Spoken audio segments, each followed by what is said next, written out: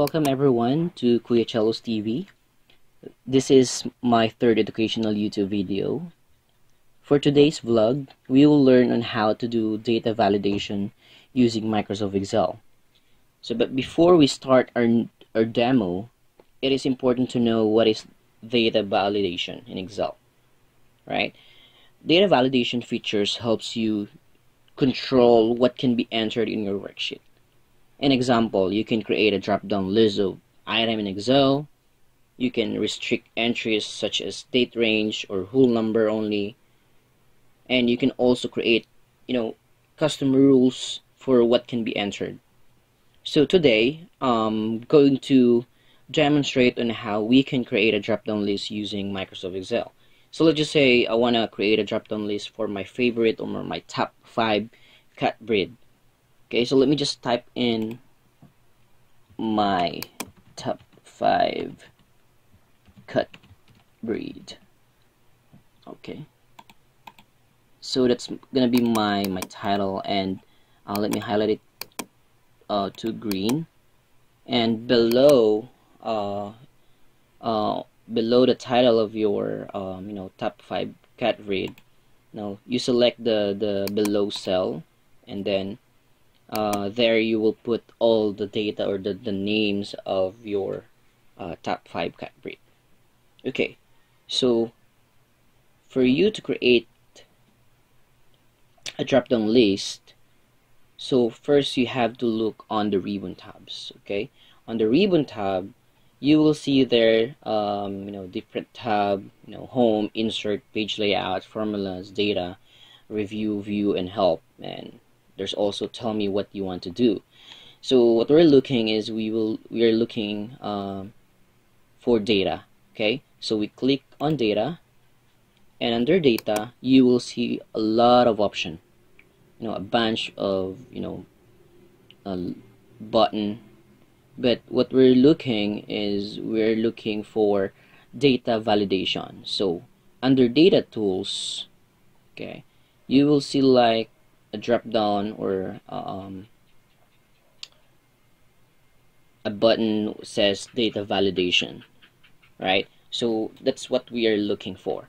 Okay, so you just need to click the data validation drop down, and when you click that, you will see the word data validation, and left click.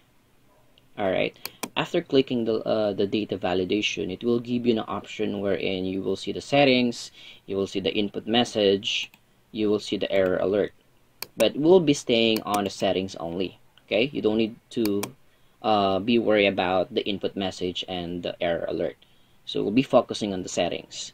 So on the settings below, this is where you need to select what are you trying to to do. Are you trying to create a drop-down list, or are you trying to create like a custom rules for whatever data you want to enter to your Excel? So since I told you that we will be creating a drop-down list of my top 5 cat breed, so let me just go ahead and click on the drop-down here, and it will give you a bunch of options, right? We have any value, we have whole number, we have decimal, list, date, time, and text length, and of course custom. So we will select list because we're doing we will be listing down all my top 5 cat breed. Okay, let me just click on that, and after clicking the list, make sure that the ignore blank and in cell drop down has a check mark, and below you will see data. It's grayed out between, so you don't need to worry about it. Just go directly to source. Under source, right, so you just need to type in there the list, your top 5 cat breed, or your data, right?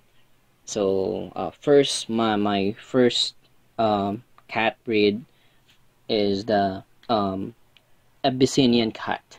So let me type in there Abyssinia.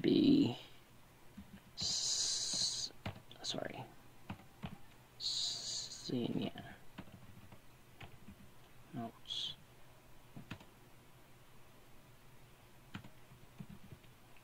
Cat. All right.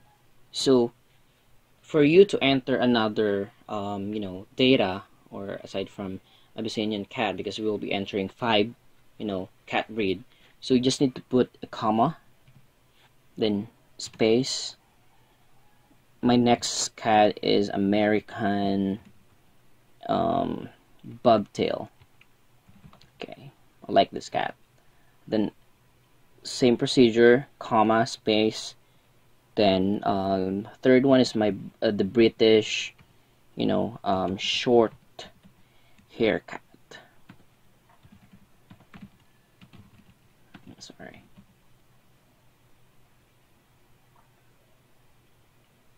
Second, fourth one is the Siberian cat, of course. I like Siberian cat. And I like also the Singapore cat.